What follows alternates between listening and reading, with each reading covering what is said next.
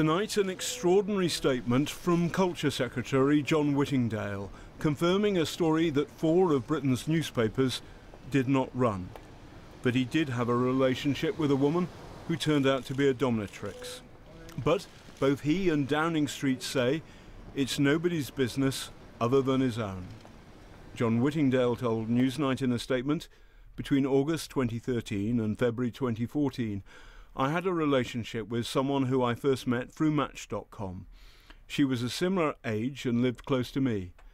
At no time did she give me any indication of her real occupation, and I only discovered this when I was made aware that someone was trying to sell a story about me to tabloid newspapers. As soon as I discovered, I ended the relationship. This is an old story which was a bit embarrassing at the time.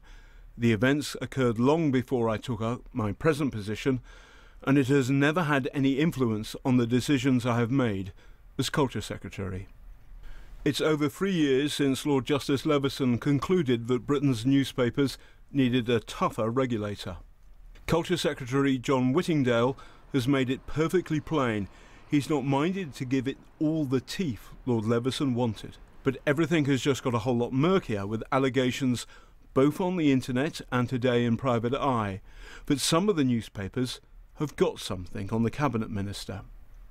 The story first surfaced on byline.com that John Whittingdale in late 2013 had a relationship with a woman who was a prostitute.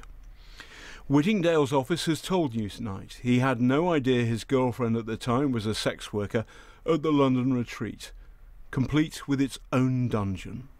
This is the street where the dungeon lies, but this isn't a story about an MP who became a cabinet minister and a dominatrix.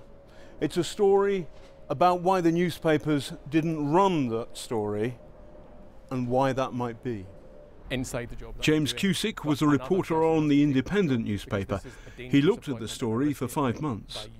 There's, if you like, details of his private life which basically I think the public have a right to know about. If this individual is making these decisions, decisions that would affect the way people look at newspapers, the way newspapers behave, the way the BBC is allowed to behave, you have a right to know about this man's private life and whether there's something in it that he's trying to hold back from you.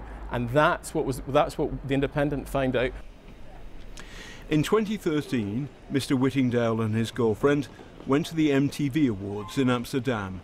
The trip was paid for by MTV. He didn't declare this trip with a parliamentary registry of interests because the cost of the trip, his office says, didn't meet the reporting threshold.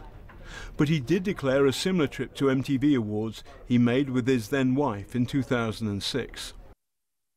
Newsnight understands that 4 newspaper groups investigated the relationship between the MP and the dominatrix.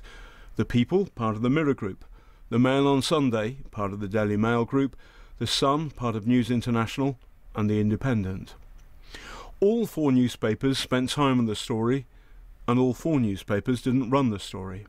Some commentators, particularly amongst the Hacked Off group, have called foul, saying the newspapers are hypocrites. But this may be unfair to editors who now more than ever are concerned about invading people's privacy. Whittingdale, after all, was a single man, having a relationship with a woman, a consenting adult.